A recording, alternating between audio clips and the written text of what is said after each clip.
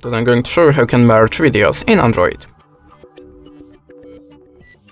In the first step, open the Play Store and look for the InShot video editor, install it and open.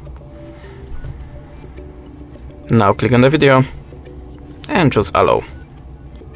Select the videos that you want to merge, like this one for example, and now click on the Add. Select second video.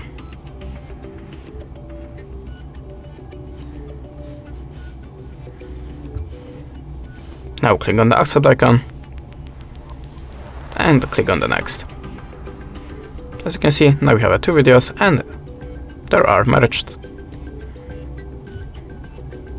You can also change the position of it.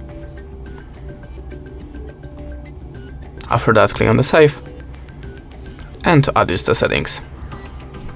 Click on the Save again, and this is the way how you can do it.